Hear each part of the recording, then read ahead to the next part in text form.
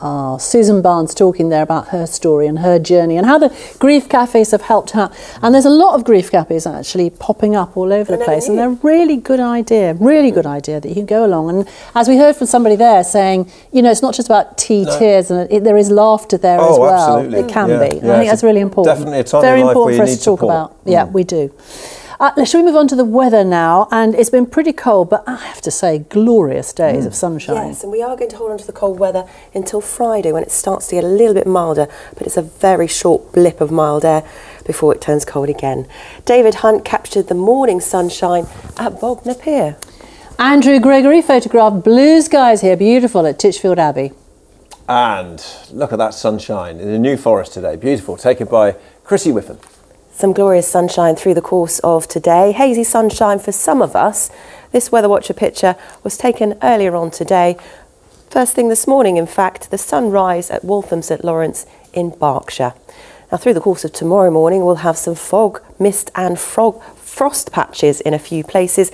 Lingering fog patches through the course of the day for some areas. Now, there is a Met Office warning, very light last night, but it will be dry and quite cloudy at times. So tomorrow, slightly more cloud than we had today. So it's a repeat performance tonight of last night, because this is exactly the same weather warning we had from the Met Office last night for fog patches. It may cause disruption to travel, especially at the airports, especially down towards the south and east part of the country. Elsewhere, still some misty conditions, temperatures falling to around -2°C, so quite a chilly night, and there is the chance of a frost as well. Through the morning tomorrow, after a cold, frosty and a foggy start, the fog may linger in a few places.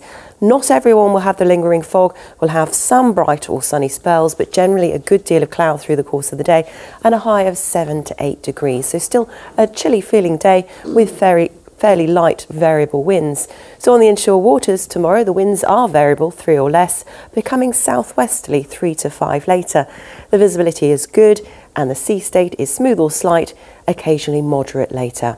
Now, tomorrow night, where we have the clear skies, there is once again the risk of a frost first thing on Thursday morning.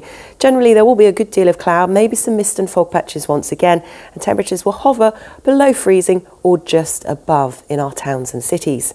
So a cold start to the day on Thursday. Thursday should be mainly dry.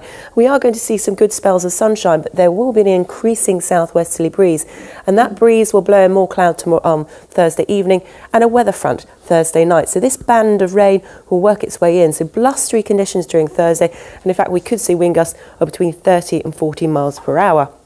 So through Friday, we'll have some spells of rain during the course of the day, clearing later on, blustery conditions as well. Saturday, some sunny spells, and then Sunday, rain at first. Sally. Alexis, thanks very much. Now, you may remember at the beginning of this year,